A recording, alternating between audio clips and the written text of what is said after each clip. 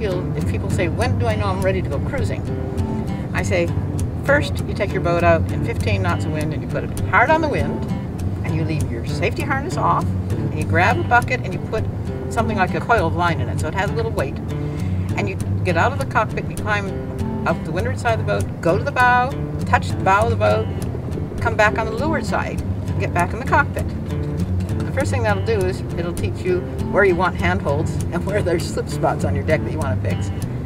Then you do it in 25 knots of wind without the harness, because there might be some day when you have to rush out there and you forget to put the harness on. So you've learned. If you feel okay about doing that, then you're ready for your first offshore passage.